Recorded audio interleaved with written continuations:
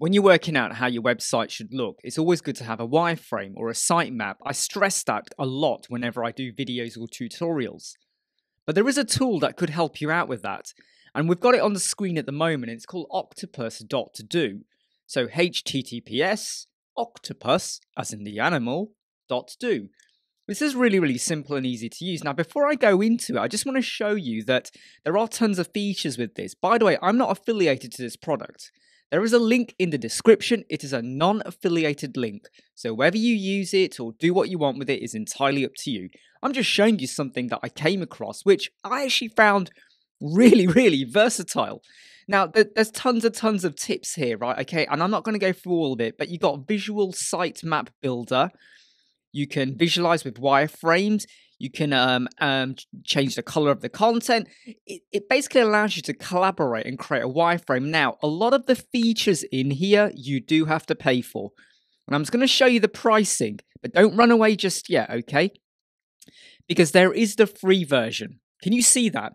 It's free and you can build your wireframe. The limitation, though, is that you don't have access to all of the features. So if you want to start adding like images and stuff into there, you are limited. However, I found that what you got with this was still, in my opinion, really, really good. So what we're going to do is we are just going to refresh this page again, and I'm just going to hit the X sign here. Instantly, we are given a wireframe. We have main page, page, and then we have stuff at the bottom. Now, this does not mean the footer.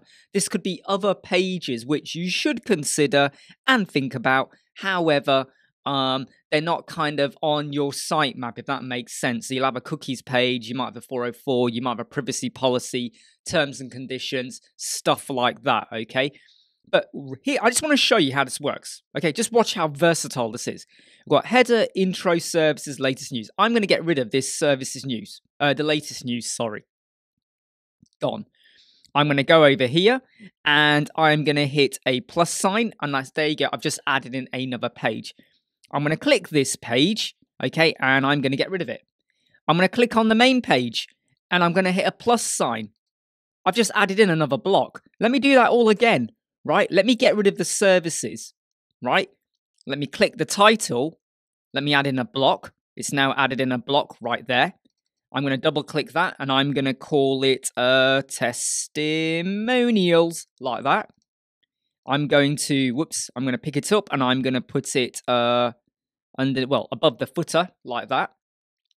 I could even click this and change the color of it. Now, you are limited to 3 colors. You would have a bigger range if you had the Pro premium versions, but I'm just showing the free one. Let's just put that in purple as well, just for the sake of it, for instance. I don't think you need to have footer on there. If I'm honest, you would probably have the footer on every page anyway. But let's just say you wanted to think a little bit like that. Now, here's the other really cool thing. If I click on the main page, over here we have comment. So when I click comment, you can't actually add one unless you are kind of logged in or you've got the Pro Premium version. However, let me just show you something that I thought was super, super good. Over here, we have sticky note. You click that and you get a sticky note. I can literally drop this anywhere I want. I can put it here, anywhere I want. And I could now start typing whatever. I could put a URL link in there. I could put the address of an image, or I could even mention hero banner will be this image or whatever.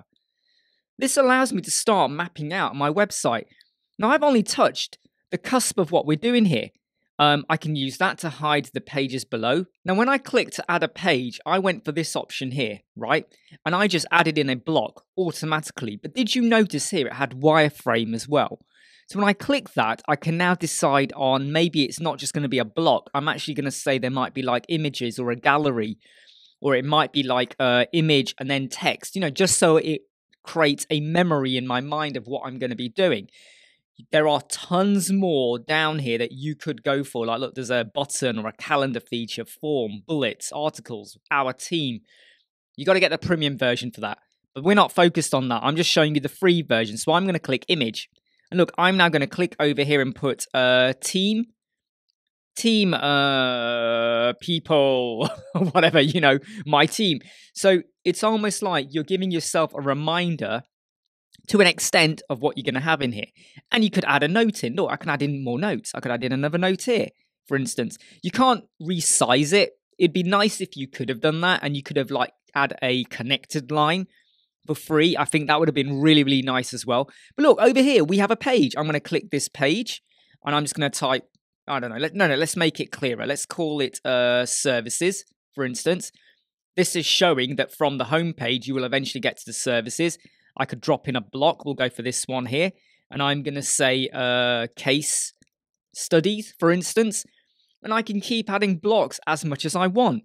I can even go over here underneath this page and add in another page. So we have a sub-page from that page. Or I could just go over here and add another page that feeds off the home page. And look, you can be quite creative with this. I'm just flying through this right now, okay? It's asking me to save because I have not saved. Obviously, you've got to create a login account and you can save this, which is great. You know, you don't have to pay if you just want to do something like this. You can even rearrange how it is viewed from a vertical view like that. I have to say that I prefer the horizontal hierarchy view because I just like this approach and feel. And if you were sharing this with a customer, like you got them to do this, you could even say to them, right, go to Octopus.do, right, create your account, whatever, and create your sitemap, right? And then export it or send it to me or take a screenshot, whatever, I don't know, right, however you want to do it. Or you could do it for them and send them back to it. I prefer to do sitemaps as a scribble. I'm sorry, I love to just do scribbles because it's really quick and easy then to quickly rearrange or cut a bit of paper out and stick it on and whatever you want. But if you want to be really professional about it and you want to kind of put across that polished way of doing wireframes and sitemaps, this is super good. It is free, right? I mean, look, you can save it. Look, let's just hit save, right? Let me show you what's going to happen, okay? It's just going to save to a profile. Now, look, if you want to do a PNG or a PDF, you got to get the pro version. However, I'm pretty sure Octopus.do are not going to like me saying this, but you could, have a think about this, okay? You could open this in Google Chrome. Once you've opened this in Google Chrome or any other application, you could do a big screenshot if you've got a big screen, or you could just go to Google Chrome and do one-page screenshot. So it takes the whole page, no matter how big or long it is. So I'm not saying you shouldn't use the Pro Premium version, but I think you can get around some of the limitations. I think the Octopus people won't like me saying that, but hey, this is just me letting you know that I think this is really useful. And if you want to make the jump to get the premium version, go ahead and do it, okay? There are loads of features you're going to get access to. I think this is, for me, super brilliant when it comes to sitemaps and wireframes now. And I will still be doing scribbles, but if I get a hint that the customer wants something a bit more polished before they move on to signing up or whatever, I'll probably use Octopus.do. Hey, I hope you like, subscribe, share, and follow, and I'll keep seeing you.